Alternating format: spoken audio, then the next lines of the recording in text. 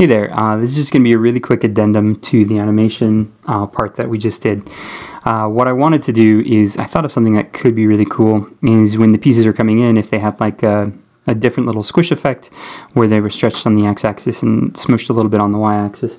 So I wanted to implement that and just kind of show everybody how to do it and what it would look like. So I'm going to start with the dark green dot, and again, since I'm only going to be manipulating the scale, this is going to be an animation that I don't have to remake for everything. I just have to re-put it into the animation state machine. So with my piece highlighted, I'm going to go to create new clip, and I'm going to call this landing, maybe. That sounds good. And in my landing here, I'm going to start recording, and for my baseline, I'm going to, let's see, let's start out with the X and the Y scale being 1 by 1. This is just only going to be like a half a second. I'm going to go to a half a second here, and it's going to be, let's say, 1.2 on X, and then 0.8 on Y. Let's see, that multiplies to be 0.96, so that's okay. And then, so there's what that squish looks like.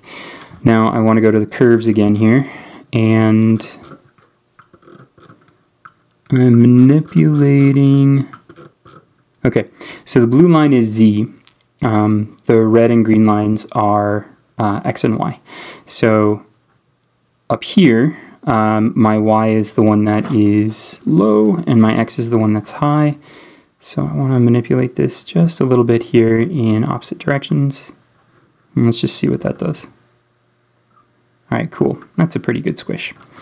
Now, what I want to do really quickly in my animator is I'm going to change it so that instead of this being just a random state, and instead of having the green piece idle be the default, I'm going to make landing be the default. So I'm going to highlight landing, right click, set layer as default state, and I'm just going to reorganize my little state machine here a little bit. I'm going to drag my idle piece over, and I just want it to go into landing and then directly to idle.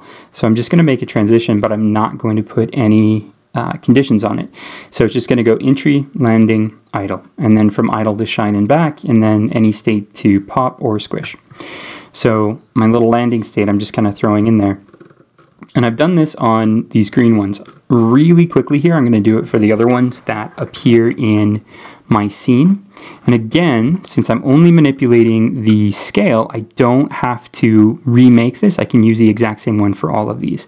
So right now I'm looking at my blue looking piece here. I'm going to pull in the landing animation. I'm going to right click it, set it as default state, and then I'm going to make a transition from here to idle, and then that's all I have to do. Same thing here. I'm going to zoom in, pull these over, bring in landing, right click it, make it default, and transition from here to idle. And same thing with the orange. Okay, so now I want to make sure that I'm applying all of my changes here.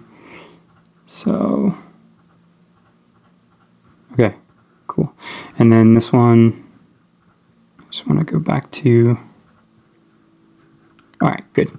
Okay, cool. Now, I'm going to make sure that all my changes are applied across all of these, which it should anyway because I was just changing the animation state machine. But I just want to make sure that they're all applied anyway. Okay, cool. So now they all have that kind of landing squish. So let's see what it looks like here. We won't see it right away because the board fills in back behind there. So if I click OK, they're all kind of already like this. But if I, so this, yeah, that adds a lot more life. That looks real good. Cool. And I really like that kind of slide thing. I kind of don't like that sprite-based destruction animation. I kind of want to replace it with something that is a little more scale-oriented like these were. But I do still like the shine. Okay, cool. So that's just a quick little addendum to the animation. If you have any questions, feel free to leave your comments down below. Otherwise, have yourselves a wonderful day.